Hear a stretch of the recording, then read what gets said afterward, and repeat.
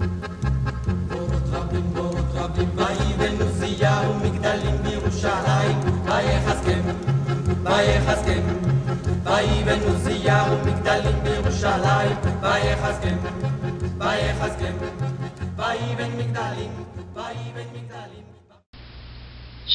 and welcome to Counting the Cost, a linguistic analysis of Hebrew numbers. Today we will cover the number 4. The root meaning is many or multiply. The word 4 in Hebrew is arba. This is used as a cardinal number for counting 1, 2, 3, 4. Genesis 2:10. And a river went out of Eden to water the garden, and from thence it was parted, and became into 4 heads. Genesis 15:13. And he said unto Abraham, Know of a surety that thy seed shall be a stranger in a land that is not theirs, and shall serve them, and they shall afflict them 400 years. Arba is also the name of a character who appears in Joshua 15:13. And unto Caleb the son of Jephunneh he gave a part among the children of Judah, according to the commandment of Yahweh to Joshua, even the city of Arba, the father of Anak, which city is Hebron. So we read about a city called Kiryat Arba, and it's talking about this person. Who was this person? Numbers 13:33. And there we saw the giants, the sons of Anak, which come of the giants, and we were in our own sight as grasshoppers, and so we were in their sight. So Arba is the father of Anak, and we see the sons of Anak are giants. So we come to the conclusion that Arba was also a giant.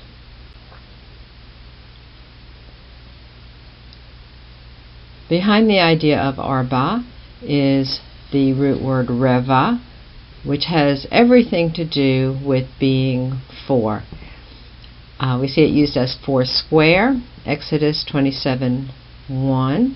And thou shalt make an altar of shittim wood, 5 cubits long and 5 cubits broad. The altar shall be 4 square. In other words, what we would just call square, King James calls it 4 square, and the height thereof shall be 3 cubits.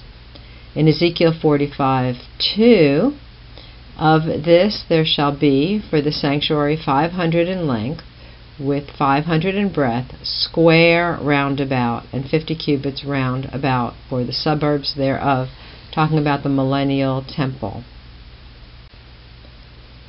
The idea of the ordinal number of the 4th, first, second, third, 4th thing also is this root reva. Exodus 34:7. Keeping mercy for thousands, forgiving iniquity and transgression and sin, and that will by no means clear the guilty, visiting the iniquity of the fathers upon the children, and upon the children's children, unto the 3rd and to the 4th generation. Revi'i, you can see, is a related root, and it is the also the ordinal number, the 4th. Genesis 1:19, and the evening and the morning were the 4th day. Numbers 15:4. Then shall he that offereth his offering unto Yahweh bring a meat offering of a 10th deal of flour mingled with the 4th part of a hin of oil. So it's what we would call a quarter, just like our coin. A quarter is 1/4 of a dollar. Behind all these meanings, this root, rava, means to lie down with all the limbs extended. In other words, if a person was lying flat out in 4 directions, their arms and their legs. And it's related to the idea of sexual intercourse that, as we're going to see, the idea of 4 comes from multiplying to make a multitude. Leviticus 19:19. Ye shall keep my statutes. Thou shalt not let thy cattle gender with a diverse kind. Thou shalt not sow thy field with mingled seed, neither shall a garment mingled of linen and woolen come upon thee. So the idea is the cattle are multiplying.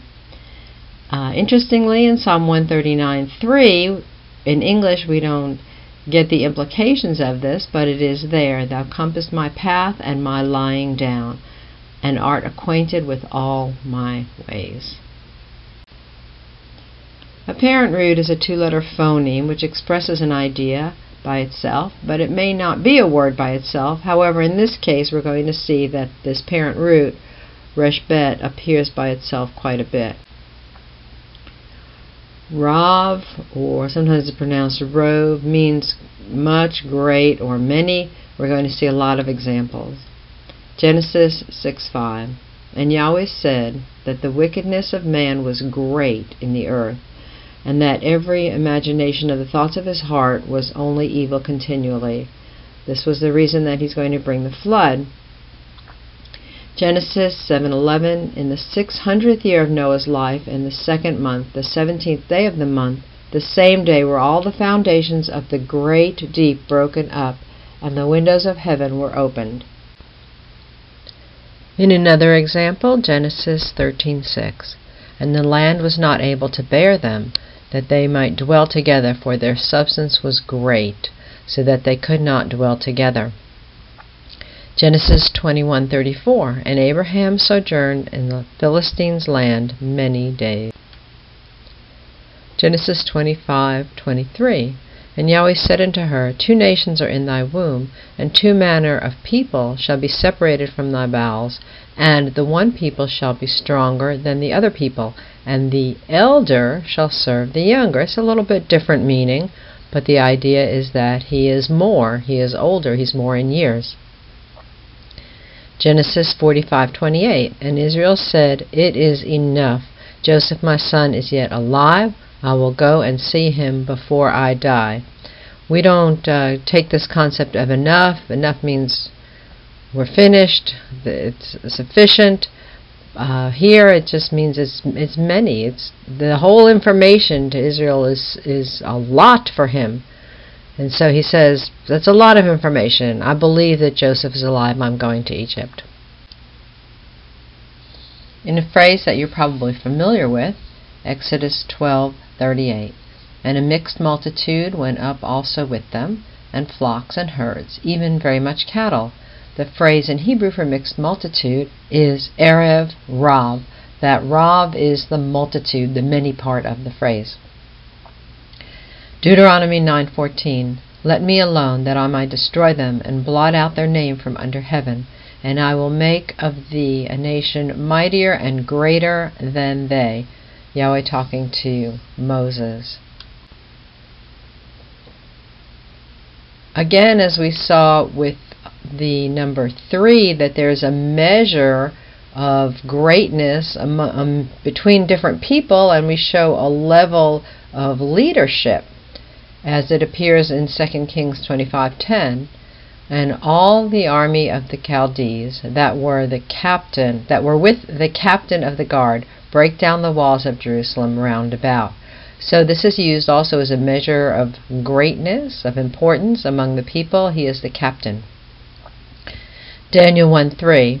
And the king spake unto Ashpenaz, the master of his eunuchs, that he should bring certain of the children of Israel, and of the king's seed, and of the princes. He's the master. And this is where we get our modern word rabbi. It appears in Greek in the New Testament, Matthew 23:7. And greetings in the markets, and to be called of men, Rabbi, Rabbi. In fact, it should be pronounced Rabbi, even in Greek, but also in Hebrew. And it literally means, my great one. Verse 23:8. But be ye not called Rabbi, for one is your master, even Messiah, and all ye are brethren. John 1:38. Then Yeshua turned, and saw them following, and saith unto them, What seek ye? And they said unto him, Rabbi, which is to say, being interpreted, Master, where dwellest thou? But that E ending, as we say in English, I, Rabbi, Ravi, that ending means it's a personal possession, my. And in its Aramaic form, Rabboni, we see in Mark 10:51, it is translated, And Yeshua answered and said unto him, What wilt thou that I should do unto thee? The blind man said unto him, Rabboni is written in the Greek, Lord, that I might receive my sight. And again, when Mary actually sees Yeshua at the tomb, in John 20:16, Yeshua saith unto her, Mary. She turned and saith unto him, Rabboni, which is to say, Master, but literally, my Master. Another root which comes from this two-letter root, resh bet, rava, means to become great, numerous, or increase. Genesis 1:22. And God blessed them, saying, Be fruitful and multiply, and fill the waters and the seas, and let the fowl multiply in the earth. Very important commandment. Pru uravu, be fruitful and multiply. Genesis 3:16. And unto the woman he said, I will greatly multiply thy sorrow and thy conception. In sorrow thou shalt bring forth children, and thy desire shall be to thy husband, and he shall rule over thee. Again, the idea of multiplying or increasing in Genesis 7:17. And the flood was 40 days upon the earth, and the waters increased, and bare up the ark, and it was lifted up above the earth. Genesis 15:1. After these things, the word of Yahweh came to Abraham in a vision, saying, Fear not, Abraham, I am thy shield, and thy exceedingly great reward. In Psalm 51:4, a little different interpretation, Wash me thoroughly from mine iniquity. In other words, increase the washings, multiply the washings until I am completely washed clean, and cleanse me from my sin. Another word from this root is rivava, and rivava connotes the biggest number that you can imagine. Sometimes it's translated as 10,000, sometimes it's translated as 1,000,000. The Greek idea behind rivava is myriads, which is a word that we use in English to mean multiple, multiple, multiple. Genesis 24:60. And they blessed Rebekah, and said unto her, Thou art our sister, be thou the mother of thousands of millions, and let thy seed possess the gate of those which hate them. There is a word for thousand, which comes from the letter Aleph. The idea is that as we're counting, we begin at 1,000, we begin counting again. So, Eleph, Elephim means thousands, but then we have thousands of millions. The millions is multiplied over and over till we can't imagine rivavot. Deuteronomy 32:30.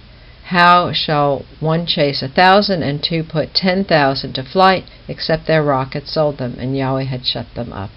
So here it's translated as 10,000. The idea is just it's a multiple number, maybe bigger than we can imagine. Another interesting word which comes from this root is arbeh with an aleph, and it's translated variously as locusts and grasshoppers, and you can imagine that when these bugs swarm, there's a multiple number beyond which we can understand. Psalm 78:46. He gave also their increase unto the caterpillar, and their labor unto the locust. Judges 6:5. For they came up with their cattle and their tents, and they came as grasshoppers for multitude, for both they and their camels were without number, and they entered into the land to destroy it. What is the importance of 4 to the believer? We are to magnify and multiply Yahweh's name, His qualities in the earth.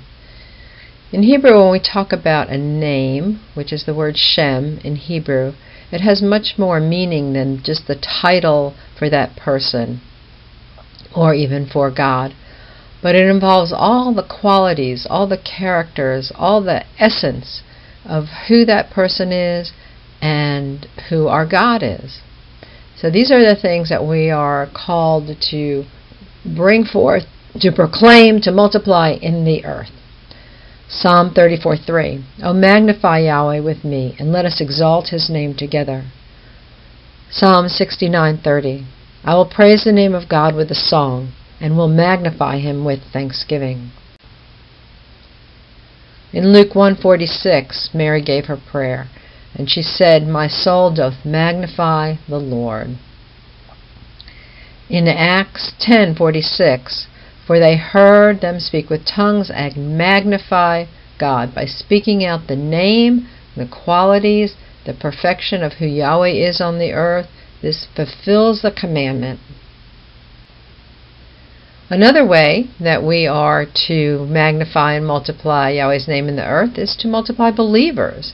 In order that Yahweh will be magnified, there are more and more and more and more people calling forth, proclaiming his greatness in the earth. Matthew 28:14. And Yeshua came and spake unto them, saying, All power is given unto me in heaven and in earth. Go ye therefore and teach all nations, baptizing them in the name of the Father, and of the Son, and of the Holy Spirit, teaching them to observe all things whatsoever I have commanded you. And lo, I am with you always, even to the end of the world. Amen.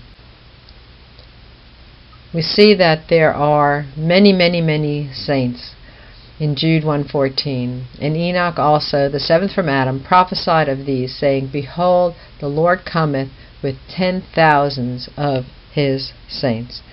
So this is the idea. The word is myriad there in the Greek, of thousands, a multiple number. As we live our lives, we speak forth the praises of Yahweh. We tell of his great, wonderful things. This magnifies his name in the earth. It magnifies his characteristics.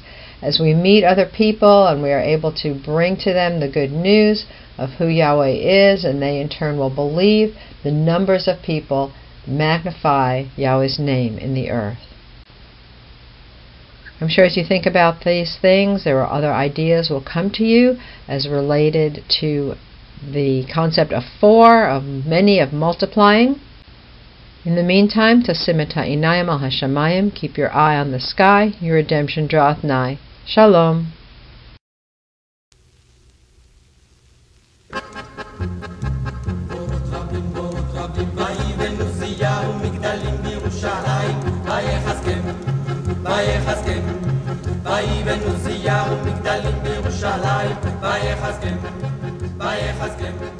ויבן מגדלים